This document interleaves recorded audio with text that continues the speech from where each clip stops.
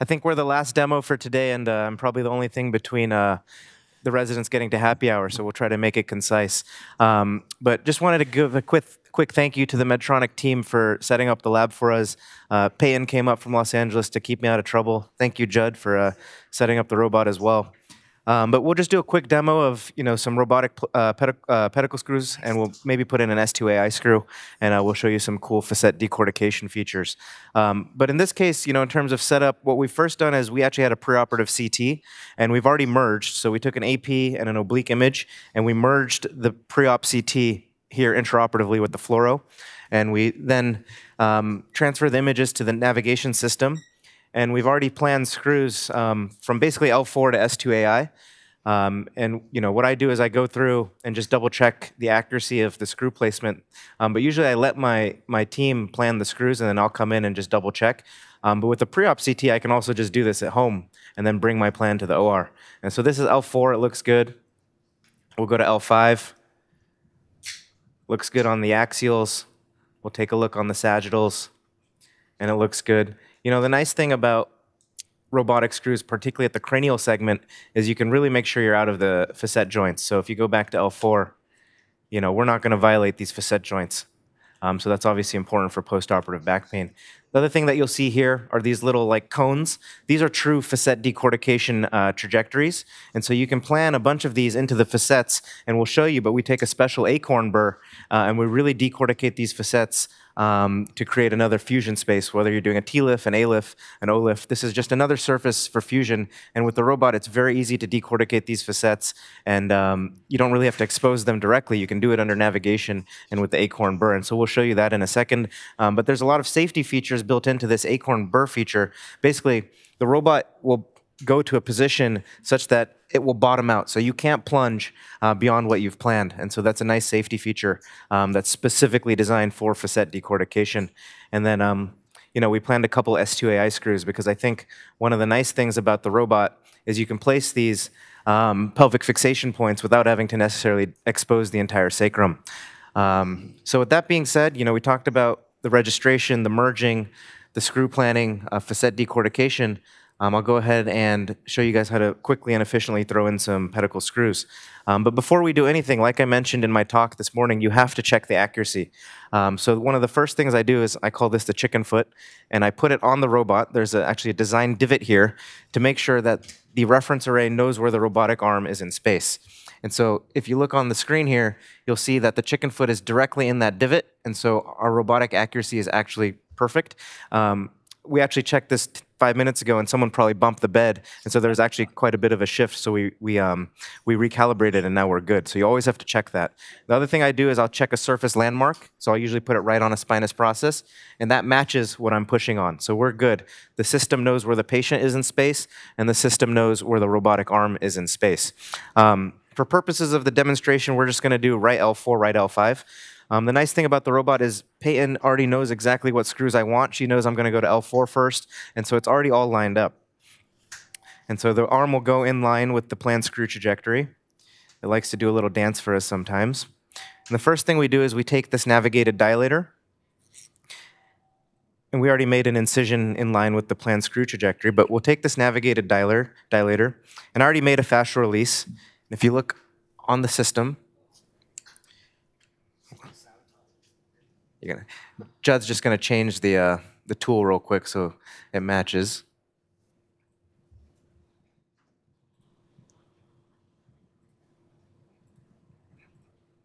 Sorry.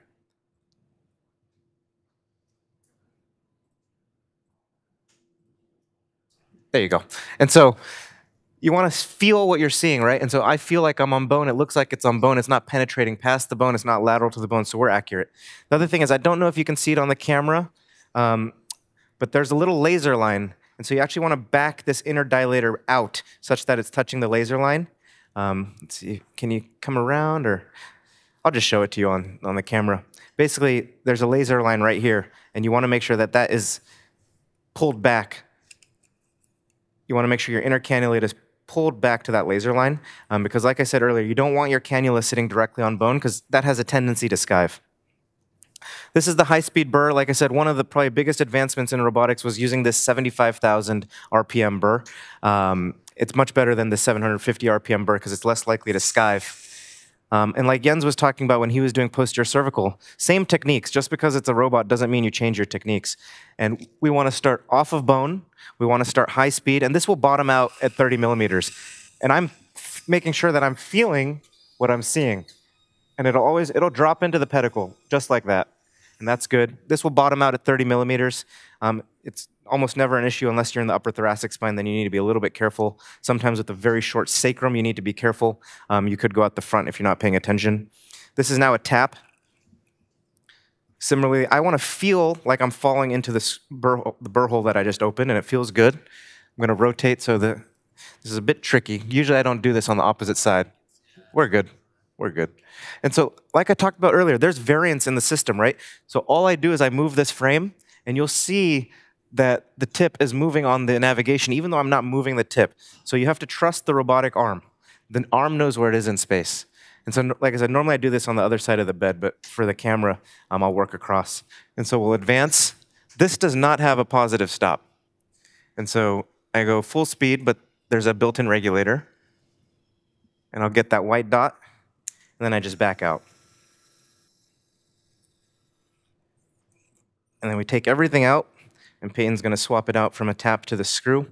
But this is all pre-planned, so she knows exactly what we've planned for this particular cadaver. Thank you. And so this is a perk system, so there's some built-in percutaneous towers that are already on the screws to allow us to eventually pass a rod. Like I said, I'm working across, so I got to kind of keep my hand out of the way of the reference frame. But there's the screw. I felt myself fall into the hole. What I'm seeing on the nav frame or screen is exactly what I'm feeling. And I'm just going to go full speed. And I'm going to get a torque. I'm going to get a white dot right there. Perfect. And so that's exactly where we planned our screw. The white dot means we're within about 1 millimeter. And then you take this off, and you move on to your next level. And so we'll go to L5 just for purposes of demonstration. So same exact steps. Navigated dilator all the way down. We're making sure we have a generous fascial release. We're down to bone. I'm feeling what I'm seeing. I'm going to back the gold cannula out just a bit so I'm not directly on bone. We'll take the navigated drill. Once again, high speed, 75,000 RPMs. We start off bone, full speed. In, out. We'll take the tap. Watch your hand, knife. Once again, a little awkward just because I'm working across from myself, which I don't usually do. Perfect.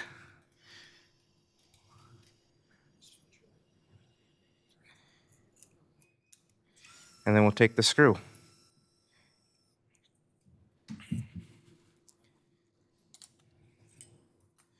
And so, I think the more screws you do with the robot in a given case, the more time you will make up, because obviously you lost a little bit of time in terms of the setup, but I guarantee you I can gain time back the more screws I do, because at this point it's just 3 steps at every level. And so this is the screw. Put it in. Once again, I want to feel like I fell into the hole, which I just felt. Perfect. And then we send it. And this is all on power. Which is great for my personal ergonomics, my rotator cuff, my carpal tunnel. Super easy, minimal physical burden, minimal cognitive load. That's it. And so if you wanted to pass rods, you easily could. But like I said, I think one of the other cool features about the robot is putting in pelvic fixation through a minimally invasive technique. So Judd's going to send it to the right S2AI trajectory. And what I do is I take this dilator and I kind of see where it's going to line up on the skin. And normally, we're doing bilateral fixation, but for purposes of this lab, we'll just do the right side. And so I'll make an incision, a midline incision, in line with that planned S2AI screw. The key, though, is even though I made a midline incision, I'm actually going to undercut the fascia with, we have a blade that's specifically designed to go through the robot. I call it the sexy knife, but it's got a bunch of different names. And so this will go through the skin incision, in line with the planned fascial incision. I'm gently pulling the skin cranially and caudally just to make sure I have a generous fascial release like we talked about. And so now we're in line with the S2AI screw. Gonna be careful. And then it's the same exact steps that we did for pedicle screws. Inner dilator to keep the soft tissue away from us. We're down. I'm gonna back up the cannula just so we're not skiving. Super high skive potential here. Then I take my high-speed burr.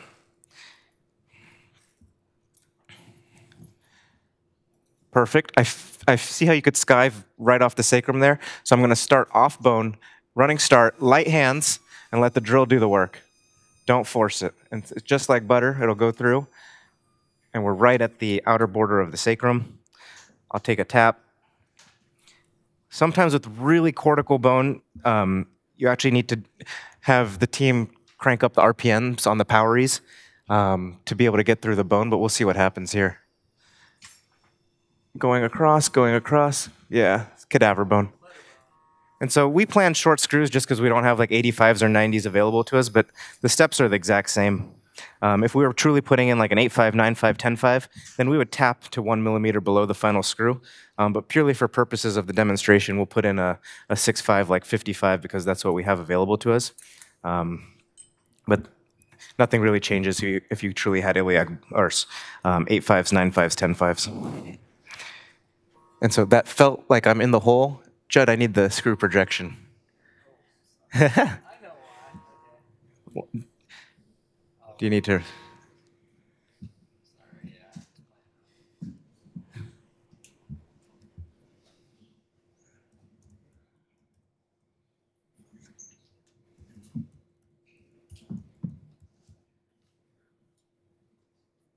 So sorry.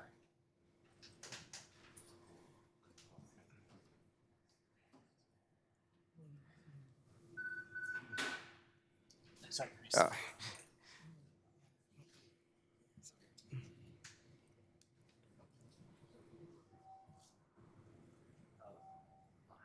He's just going to drop the arm a bit because we have short tools.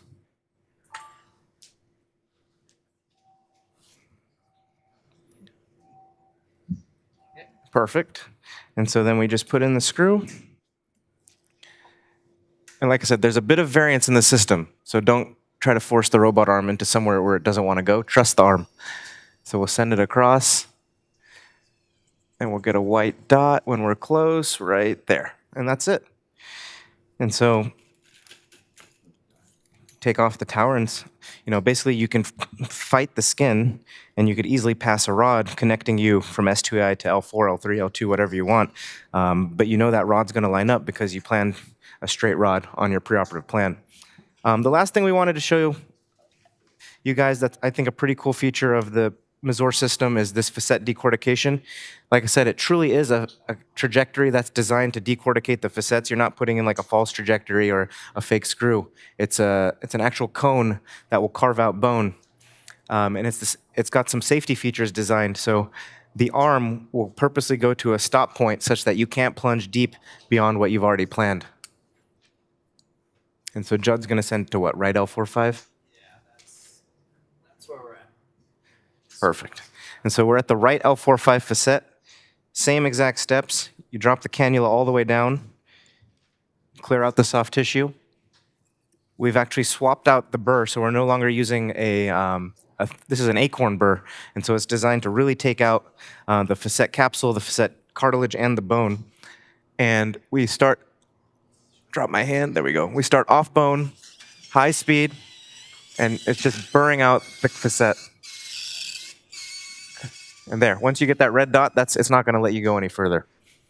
And so if you have a very large overgrown facet, you can see the bone that we just took out. It's all cortical bone. If you have a very large facet, you can plan multiple trajectories. And then you can backfill through the cannula, or there's a special device that you can actually put bone graft in and directly inject into the facet. But that's it for percutaneous pedicle screw placement, pelvic screw placement, facet decortication. I don't know if the team back in the lecture hall wants to see anything else specific with regards to the Mazor robot, or any questions. No, that looks great, Ram. Can we get a fluoro? Is there Is there a possibility just to check? What was that? Jens does. Oh, fluoro. Yeah, let's do it. Let's. Is that the thing? Jens, We check. Jens is the big cynic. You know. Yeah, let's do it. So he. I'm not too worried. They felt pretty good. Yeah. But I mean, it looks. You did a beautiful job there, Ram. You made it look really easy. So, like I said, we've never missed a screw interop, awesome. but there's always a.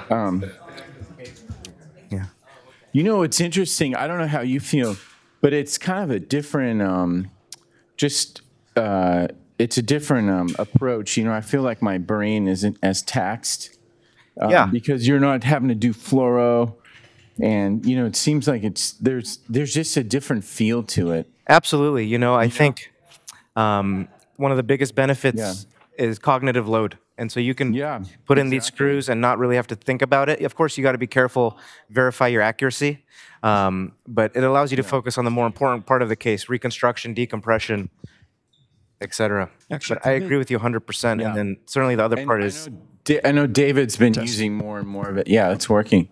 Yeah, so I agree that when it works is less cognitive load, but the truth is to learn this is a much bigger cognitive load.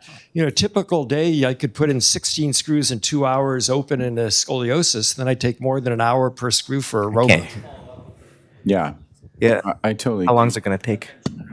It's okay. I mean, maybe what we'll do is if maybe we'll get an X-ray and then we can just get a picture of it. So... Yeah, I think the fluoro machine went down, so they're rebooting it. No problem. But I promise you, they're good. It's all good. Yeah, sure. So, Vegas will take some odds on that one. Yeah. Robot versus C-arm failure, no question. Robot. Yeah, we should have a competition. Robot versus C-arm. Actually, can I make one other point? Ram, you made a good point in making certain that on the superior or upper instrumented vertebra, you don't nail the joint. You know, in adult spine surgery, you always talk about adding on. We did a study at Cedars for L5 S1 fusions. 1 in 3 times the screws nailed the joint. Nobody believed it was true at first. It was amongst all surgeons, amongst robot, nav, freehand. So I think that happens a lot more than we admit to ourselves. So with that, we're going to conclude the